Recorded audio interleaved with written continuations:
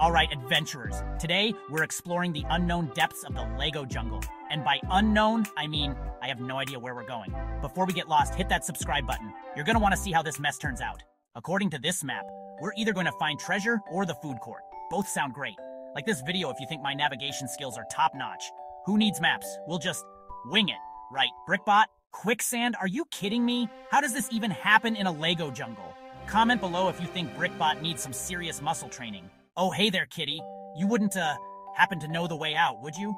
Hit that like button if you think we just survived the most ridiculous animal encounter ever. Piece of cake.